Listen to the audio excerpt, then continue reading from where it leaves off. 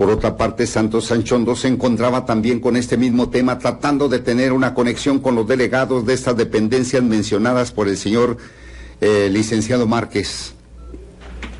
Ahorita estamos pendientes de una mesa de trabajo, sí, que es la gente de nosotros en México, sí, para tratar de la comercialización de que algunos productos tienen más de un año que no se les llegó sus apoyos, de subsidios. Y lo del Progan también está atorado, o sea, no ha llegado los recursos y todo un que otro Pro Campo. Ya están dictaminados los Proganes, pero no han mandado el dinero. Pero también la problemática del diésel, ¿verdad? De que esto ya pasó en el diario oficial y vuelve a pasar y no aterrizan esas mentadas tarjetas para el descuento del diésel.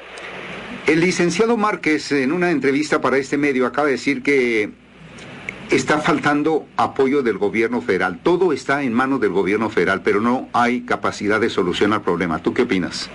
No hay, yo les he dicho que hay una palabra que nosotros usamos mucho, de que aquí lamentablemente sí tenemos en vez de buenos delegados, pero lamentablemente algunos funcionarios no tienen conocimiento de causa, a menos poder de decisión.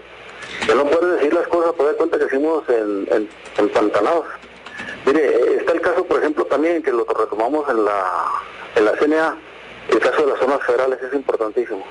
Hay unos transportes ejidatarios que tenemos nosotros en Rosales, pues ya le van invadiendo particulares y son propiedad de avecindados de la zona federal, que son los ejidatarios de Rosales, de Loma de Pérez, todo eso. Entonces es un problema que nos viene fuerte.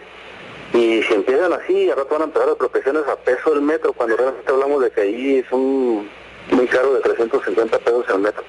Entonces le hago este tipo de capirotada porque son broncas con Zagarpa, son broncas con CNA y son broncas con CFE, ¿verdad? También referente a los pozos. Bueno, ¿qué es lo que esperan ustedes y para cuándo? Pues ahorita se están, mire, Zagarpa, yo siento que el nuevo delegado, el que estaba en el profe anterior, enfrentaba muy bien la problemática de esto. Sí, pero ese no sabe nada. Sí, ahorita lamentablemente no sabe nada de lo que diga México, ¿verdad? Porque si ya la solicitud de esto se conforma, usted sabe que para eso es mucha burocracia en papeleo, lo complementamos, lo mandamos, pero no aterriza nada, no sé qué problema será el gobierno federal.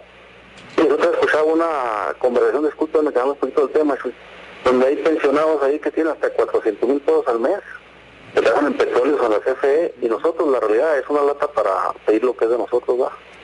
Bueno, entonces, ¿crees tú que se ve una lucecita por ahí de esperanza?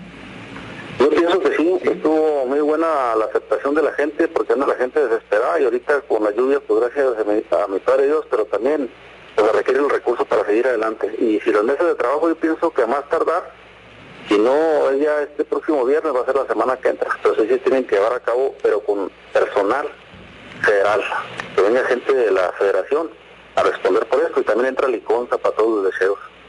De que el delegado, el director vino, también nos prometió que iba a quitar las fórmulas lácteas, más apoyo, menos castigos, y realmente sigue igual o peor.